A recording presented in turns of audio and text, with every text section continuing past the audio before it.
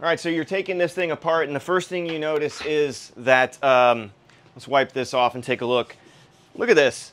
This crank is not that old. You see that wear on there? You see how this is starting to wear like that? That is dimensions coming off. Look, here's the problem right here. See this? That is a 29 millimeter dub bottom bracket, okay?